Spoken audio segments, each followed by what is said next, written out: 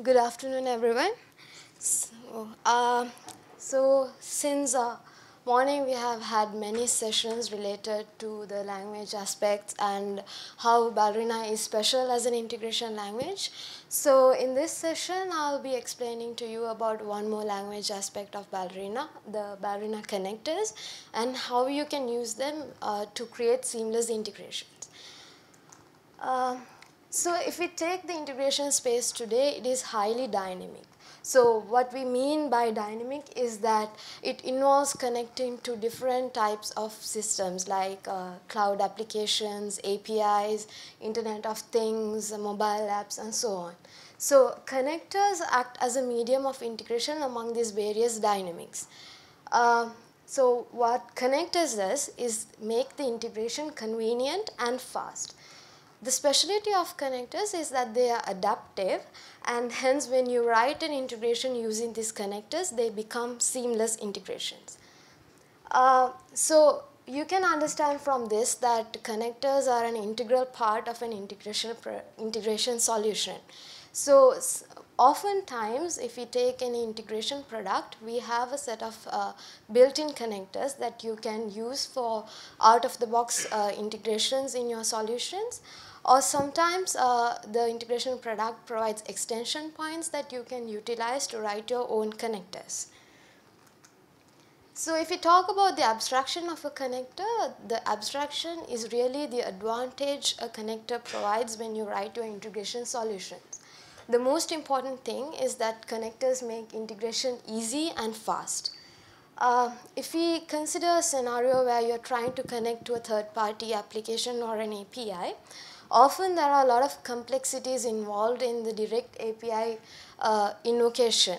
So these complexities can be in the technical details, transport protocols, authentication, authorization, and sometimes even making multiple API calls to get a simple task done, and maintaining authentication among these multiple calls, and so on. So a connector will abstract all these details and provide a clean facade that you can invoke in your integration. So that is how the connectors will make an integration solution simple and clean. So basically it clears up the clutter of writing complex integration logic in your integration solution. So this is the definition of Ballerina connectors. A connector represents a participant in the integration and is used to interact with an external system or a service that is defined in Ballerina.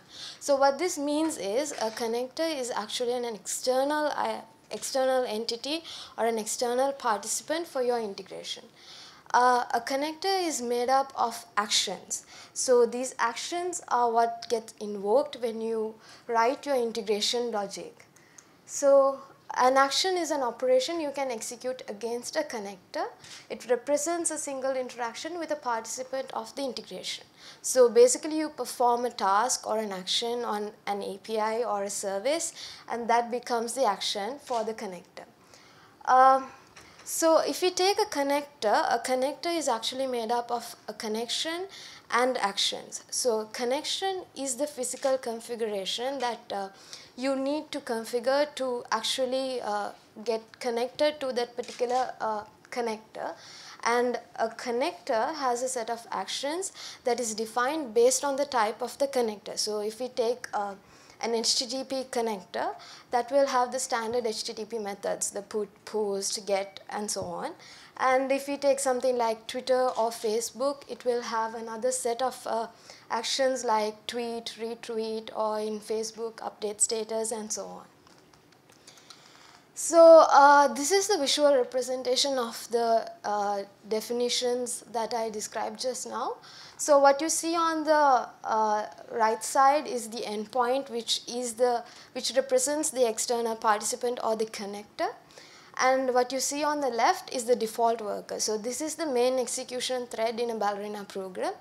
And this statement box we have right here with arrows going in and out from the default worker represents the action invocation. So the arrow that's leading to the endpoint is the part where you send the request or you invoke the action on the connector, and the arrow coming back from the endpoint is where you get the response back from the connector. So there are two types of connectors in Ballerina. We have server connectors and client connectors. Server connectors are basically inbound connectors and client connectors are outbound connectors. So if we take a server connector, is nothing but a connector that is acting as a service. So we have a bunch of built-in server connectors available with Ballerina, like HTTP, HTTPS and WebSocket, and also there are other connectors like JMS, file and IO that you can import to your Ballerina runtime and use to create server connectors out of these. So a server connector will bind a service invocation entry point so that other users of your service can invoke it as they want in their integrations.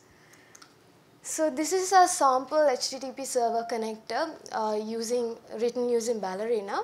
So the first thing is that when we write a server connector, we write it as a service in Ballerina. So you can see that we have a simple service a simple echo service. So what echo service does is just get a request to the service and reply with the same message as the response. So the first thing is, with this service we have this HTTP inside the diamond notation, which means that this is a service of the HTTP server connector type. So with this HTTP protocol we have some configurations that we represent here as annotations. We have the HTTP configuration base path. So this is an entry point to this service, the echo path in the URL of the service that external parties can invoke. And then if you take the echo message resource over here, it has a path called /message. Apart from that, it also has an HTTP method post. So all these configuration details are available with the server connector, and these options will define the entry points for this particular service. So if we take the visual representation, so we have the HTTP protocol defined on the top with the service, and then we have the transport line connecting to the resources, which indicates that the echo service of the HTTP protocol is connected to this resource, and we have all the annotations that we have defined here that configure the resource and the service. So what we have on the default worker lifeline in the service is the same statements that we have here. But the important part is the configurations that define the entry points that when you expose this service to the outside, this is the contract that they follow to invoke your service. So as I mentioned earlier, that we use the configurations to define the entry point for the service. So we had the base path of the service and the resource path, which makes up the URL for this service. So it is echo /message inclusive of the host name, and this is a simple curl request. So if you check earlier, we defined a post resource. So by default curl has the post resource, and we pass in a string request, and when invoking this with curl, it will just print out the same request that we sent in. So if you run this service in the Ballerina Composer, you have the option of trying out this service as an then and there. So if you open the try it tool, it will list down all the resources that is available, and you can just configure the content types, the payloads and the other configuration details, and simply invoke the send button, and you can see the response here itself. So let's get into the other type of connector with Ballerina. So client connectors are what that interacts with external systems. So we have a bunch of built-in client connectors, same as before: HTTP, HTTPS and WebSocket. These are network connectors. And then we have API connectors like Salesforce and Twitter. And there are other data integration connectors like JMS, file and SQL that you can import to your Ballerina runtime and use in your invocations. So apart from this, you also have the option of writing your own client connectors for your integrations. So let's see how we can use the HTTP client connector. What you see on the right is a screenshot taken from the Composer. So in Composer, it lists down the particular connector and an endpoint of that connector that you can create, and the actions involved with that connector. So if you take the HTTP client, it will have all the HTTP methods, and you can use these actions to create the Ballerina program. So if we take here, the first step is to declare an endpoint. So when declaring an endpoint, we have the connector type over here. So in this case, it's HTTP client. And then within the declaration, we create a connection out of this connector. So while creating the connection, we pass in the URL, and if there are any other options, we pass them as well. So this will create a connection for this particular endpoint, and it will bind it to the endpoint. So once the endpoint is created, you can simply invoke any of the actions that are available with that particular connector and create and write your Ballerina program. So if you take the visual view of it, it will have the endpoint that we just declared, and a statement that with invoking arrows and response receiving arrows to and from the default worker. So API connectors are connectors that connect to cloud services and APIs. So we have Twitter, Salesforce, and many other connectors that are available with Ballerina. So most of these can be imported to your Ballerina runtime and used in your invocation. So apart from this, you can also write your own connectors. So API connectors are basically client connectors. So it is no different than invoking the HTTP client connector or writing a connector. So we will go into details of writing a connector in the next slide. Apart from what we see here, there are many other connectors that are currently being developed, and they will be available soon to be used in your integrations. So let's look at how we can write a connector. This is an extract taken from the Ballerina Twitter client connector.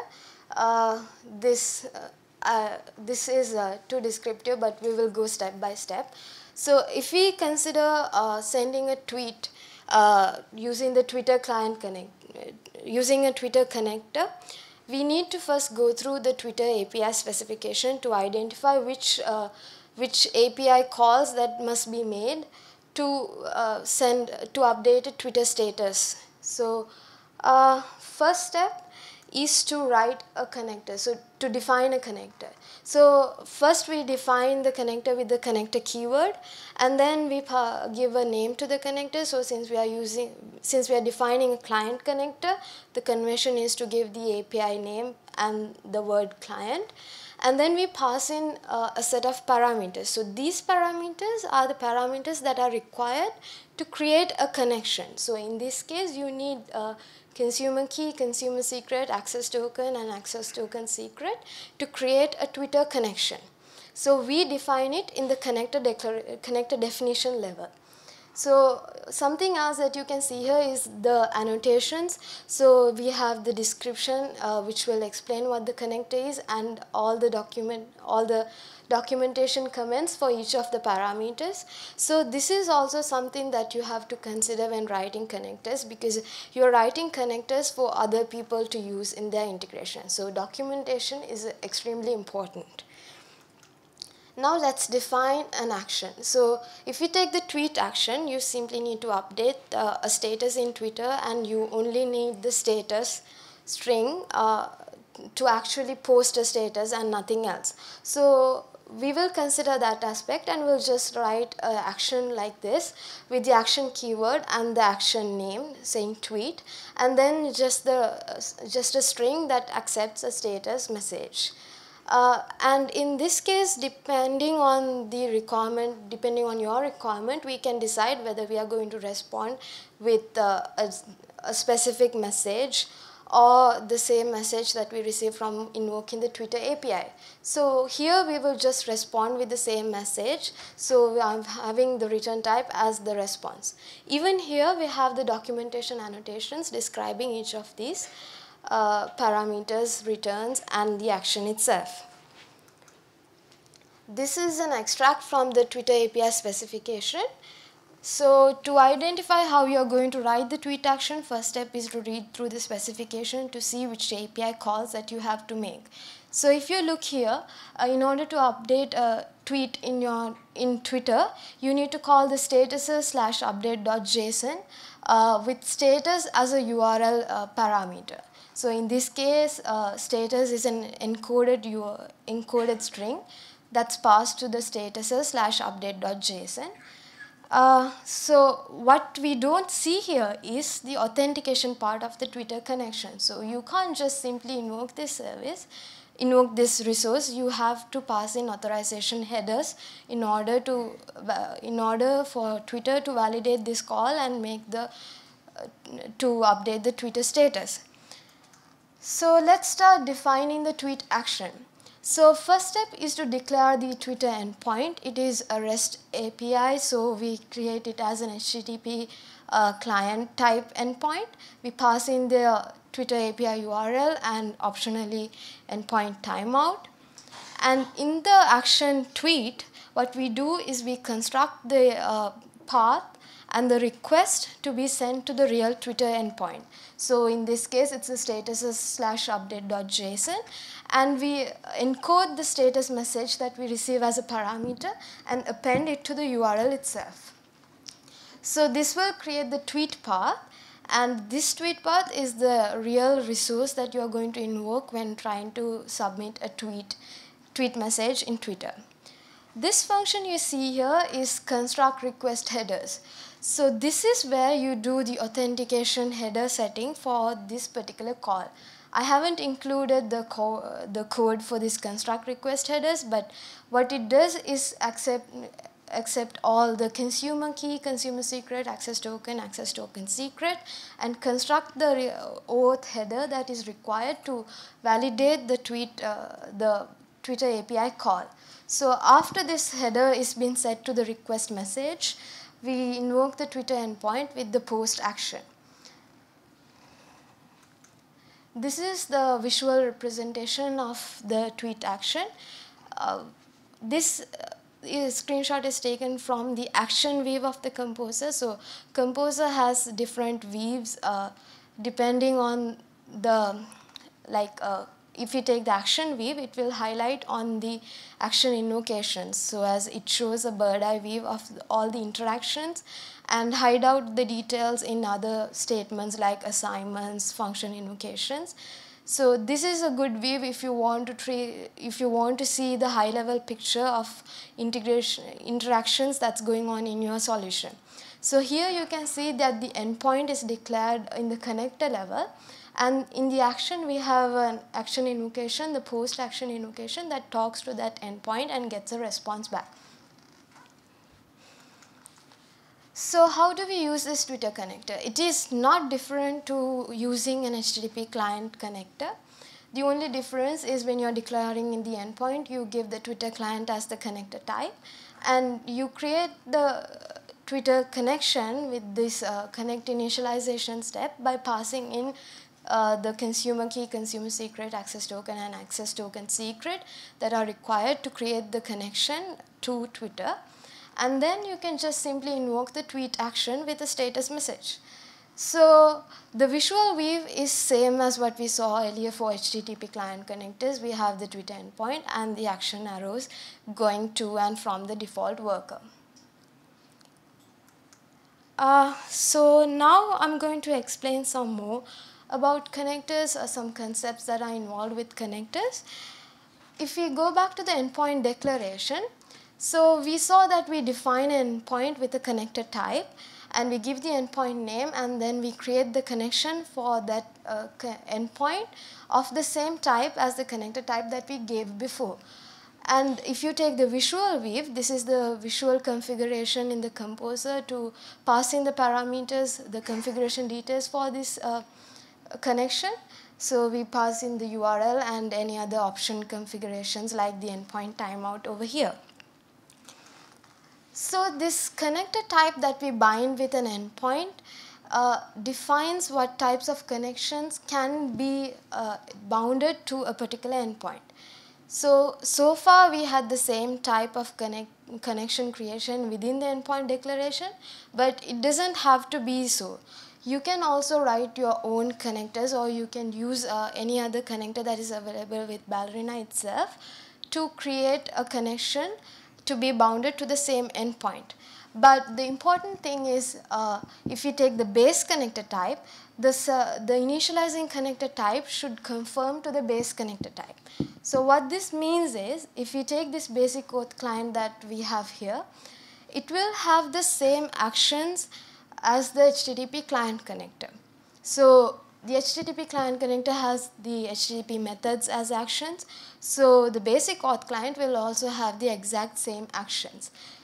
The equivalency of these the actions will be depending on the action name, the parameters that are passed in, and the response and the returns of this particular action. So this is a form of decorating the connectors. We have the basic auth client which accepts an HTTP client, and we use that connection to create an endpoint on the connector level of the basic auth client. So this endpoint will be used in each of the action invocations in this basic auth client connector. So if you take the get action, we have the path and the request similar to the get action of the HTTP client, and we have this set basic auth header function that is invoked on this before calling the get action of the HTTP endpoint. So this is the HTTP endpoint that we passed in here, which gets assigned to an HTTP endpoint over here during the connector in the connector scope. So before calling that, we use this set basic auth header to set the headers, to create the basic auth header and attach it to the request. So this is the decoration logic that we have added with this new connector. So similarly, you can write any number of decorating connectors, and you can assign those as connections to an endpoint. Okay, so here we have the concept of binding connections. So far, when we created an endpoint, we also included the connection creation logic within the endpoint declaration itself, as we can see here.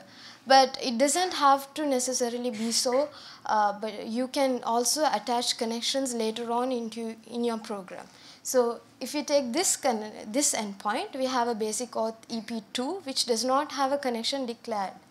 So we can create the connection separately, as in this statement, we use the create statement and create a connection of basic auth client type, and then we can bind these connections to an endpoint. So this basic auth client connection gets bound to the basic auth EP, which already had a connection, but will get overridden by this new connection over here. And this endpoint basic auth EP2 did not have a connection, and now it will be bounded by this connection. So even though you declare an endpoint, you cannot use an endpoint unless a connection has been bounded to it. After a connection is bound, you can use any of the actions that are available and invoke similar to the samples that we saw earlier. So another way of passing in a connection to an endpoint is this step that we saw earlier, where we pass in a connection object as a parameter to the connector, and we just give the connection as a variable during the endpoint declaration. Okay, so we had a whole session on resiliency and how resiliency can be achieved with Ballerina. So I'm not going to go into details over here, but to simply mention a few resiliency patterns: timeout, retry, and circuit breaker. And this is how we use the options in a connection declaration to configure timeout and retry. We have a timeout duration and a retry configuration with the count and the interval of retrying. So this is another aspect that I want to explain to you, how we can use connectors for creating integrations. So what I'm going to explain here is that connecting different connectors to create to achieve a simple task. So for example, you need to update your Facebook statuses as Twitter tweets, or you get some account details from Salesforce and send it as an email. So these are so these are some simple tasks that can be useful in day-to-day life.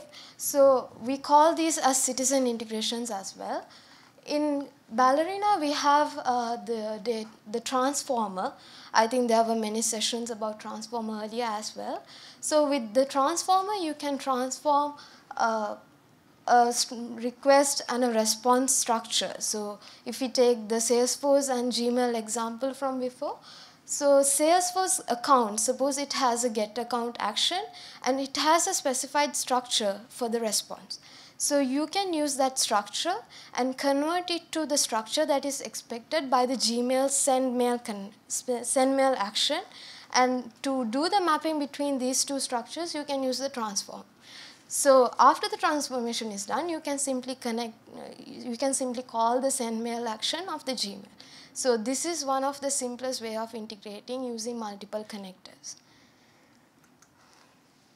So in conclusion, when you should use connectors? The most important takeaway of using connectors is to hide away the complexity of direct invocation. So we discussed that there might be complexities in technical details, transport protocols, authentication, authorization, and so on. So a connector will hide out all these details and will make sure that the integration is simple, fast, and convenient than writing your own code. Sometimes the connectors are built into an integration product, as in with Ballerina we have the HTTP connectors, JMS, file, SQL, a number of connectors that are readily available. But when you're writing your integration, sometimes you might be familiar with these particular APIs to feel comfortable as to directly invoke them, but it is always wise to use the connectors that are shipped in with the product. The reason is that these connectors will be highly tested and used by a lot of people, and often they are evaluated by integration experts to be reliable and fail-safe. So in order to write your seamless integration solutions, it is always good to use the readily available vendor-provided connectors. So suppose there is no connector written for a particular scenario. So depending on the frequency of access of a particular connector, you can decide on whether or not to write your own connector. Sometimes if it's a reusing logic, you can abstract it to a function and invoke the function. But if you take the integration concepts, if you're calling an external system, it is actually a participant in your integration. Hence, you have to represent it as a participant of your integration to have the big picture correct. So that is why you should represent it as a connector and allow other people to invoke and use that connector as it is, as an integration, as keeping conformance with the integration concepts. So, so that is it for this session. So we talked about Ballerina connectors and how they can be used for integration. So if there is any question, I can answer them now.